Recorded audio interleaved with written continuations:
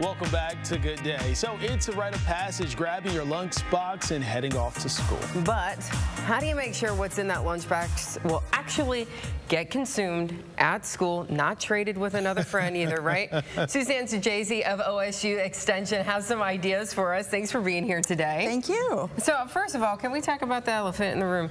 What's this guy? He's not going in the lunchbox. This is our friend Lucas, who just kind of comes along for programming and everything to keep us cheered on. I think we know what fan, you know, OSU, you get it. I get it.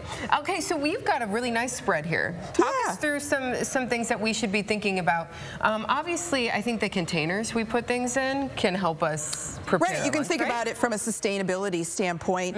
You buy this once for that investment, and then you can keep, I mean, it'll last years, right? And instead of purchasing maybe disposable plastic bags or things like that, you know, you're kind of saving the environment a little bit by that. Plus, a lot of them have neat little gadgets. So like this one is a salad one, and it has the ice pack right inside. Like a double-decker in there, right inside, and a little container for dressing. And then it all collapses together too. So one of the things we really want to think about is food safety, making sure that anything that's out of the refrigerator for more than 2 hours is kept cool. So there's a lot of different, you know, different packs. You know, these we can find at like dollar stores and things like that. So keeping the food cool, so it's food safe. Our kiddos aren't getting, you know, belly aches in the afternoon from food that might be, you know, spoiled, right? This one has the ice pack right in the lid. In the lid. I don't know that I've seen that. Me either. So that's a nice way to keep things. So that's one, you know, we want that sustainability, you know, reusable packaging. We want our food to be safe. And then something that we use in our classes is My Plate. And so we're looking at how can we include all 5 food groups into our meals to get optimum nutrition, because each food group is going to give us something different, right? So if you think about like dairy foods, it's going to give us calcium, vitamin D, really important for those growing bones. Protein food, it's our muscle building, our cell building. And of course, fruits and vegetables are going to give us lots of vitamins and minerals that are going to keep us healthy, you know, safe, strong. So when we're thinking about all these different things, we can use that as a guide, but really, you know, talk to the kids. What do they like? Yeah, because we want them to eat it. Yeah. Exactly. I was going to say that. So yesterday, Suzanne, we had cake here on the show. So I was able to take one of those cakes to my nieces. They're not school age, but they enjoyed it so much. And I don't know if they would see this plate of vegetables, if they would react the same way. So how do we get the young ones to enjoy foods exposure? Like this? If we're not giving it to them, they're never going to try it, and they're never going to eat it, right? So maybe it's just a couple little, you know, vegetables. These are kind of cool. They're purple.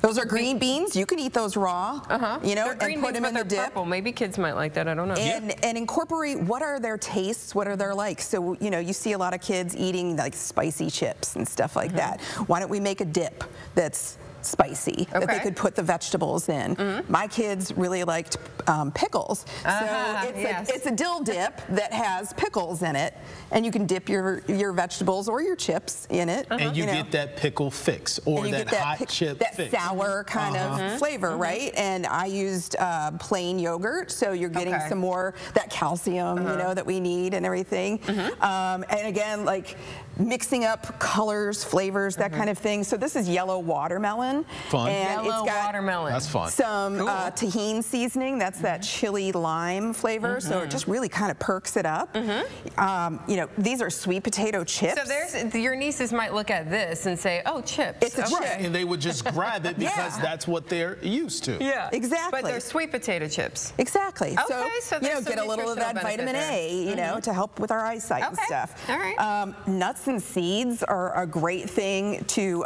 pack in, and you could get something that's kind of spicy flavored, but we're getting protein, we're getting, again, some of those minerals, those vitamins that we need.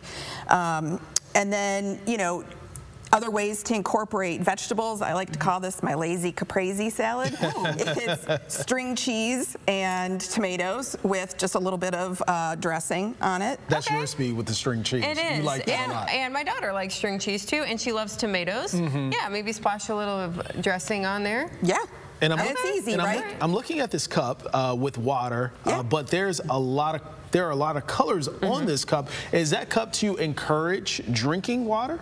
It sure is, yeah. So, you know, when you think about our brain, it's like nearly 40% water. And if we get dehydrated, are we thinking as well as we could be in school?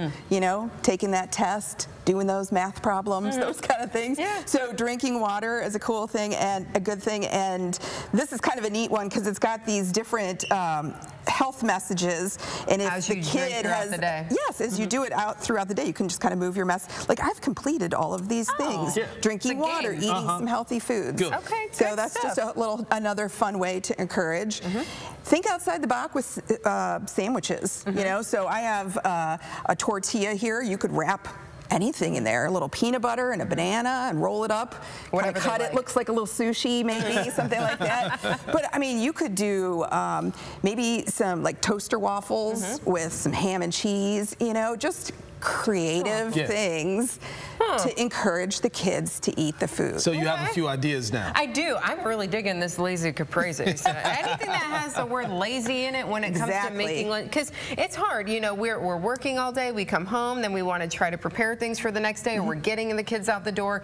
And so you want it to be easy, but you also want to make sure they eat it, and you want it to be nutritious all at the same time. So there's a lot to consider. It's a nice little combo package for all of that. And think about like, when you're making dinner, what could you use left over to put in the lunch the next day? So if you maybe cook some chicken, you could wrap that up in that tortilla, right? If you're having some fruit with your dinner, it's already chopped from last night. You just need to put it in the container. Just dump it in there. So yeah, make it a family conversation about what you like and what you want to eat, and then think about those things of like with the chips, buy the whole bag instead of all of the individually packaged, saving lots of money, less packaging, that kind of stuff. And put it in a reusable so that you're not buying those Ziploc bags. Okay, some great suggestions. We're getting started here. Thank you so much for being here today. You're welcome. Yes, Thank you. Hopefully everybody has a good I love these cool containers I too. know. They have all kinds of things. Yeah, super cool.